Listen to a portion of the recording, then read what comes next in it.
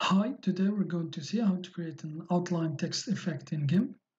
I will put the link of the image I will use in the description box. So first I need to make selection of the women here. So I'm going to use the fuzzy select tool. I'm going to select the orange background and then invert the selection. So here are the settings I'm using.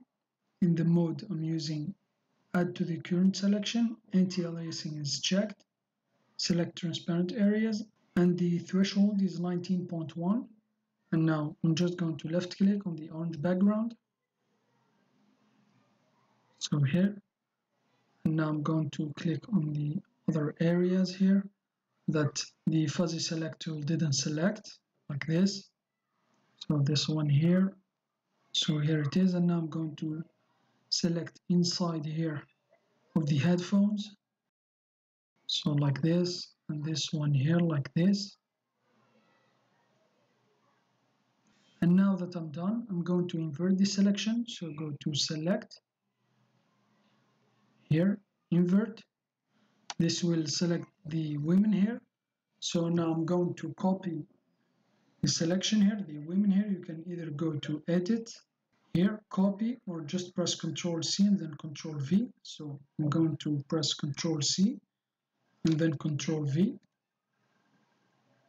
So as you can see, it's a floating selection. So I'm going to create a new layer and then add it on a new layer. So here it is.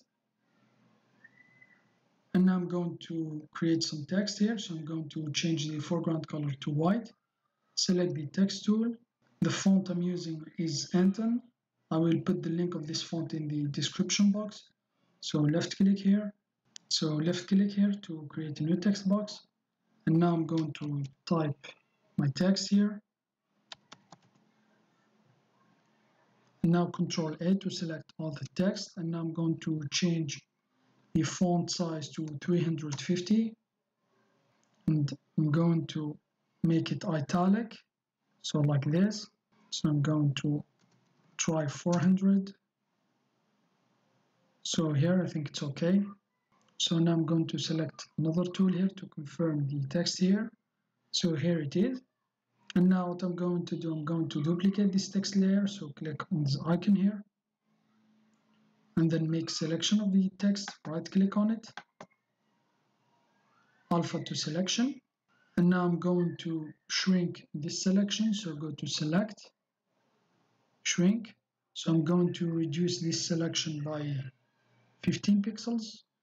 And then press OK. So here it is.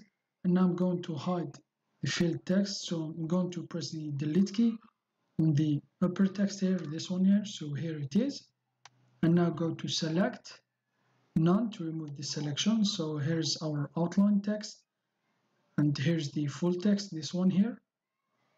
So now what I'm going to do, I'm going to place the full text under the person layer here, the women layer, this one here.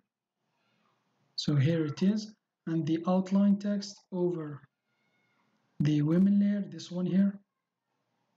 So here it is.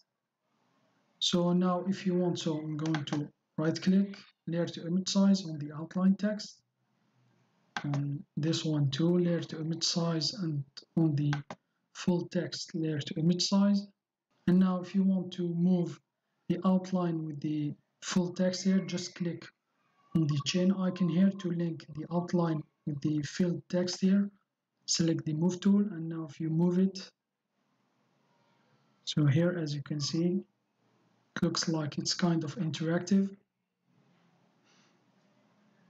So here I'm going to leave it here like this. So once you're done, right click, new from visible. So here it is. That's how we can create an outline text effect in GIMP. Thanks for watching. Have a nice day, and till next time.